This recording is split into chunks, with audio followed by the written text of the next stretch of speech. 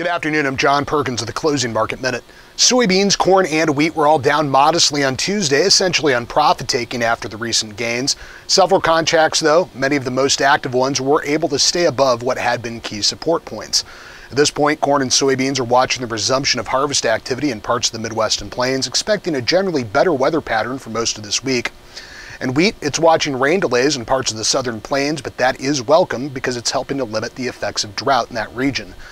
The winter wheat crop's about to head into dormancy. USDA's next set of supply, demand, and production numbers is out on November 8th. Live cattle were mixed and feeders closed lower, had a widespread direct business.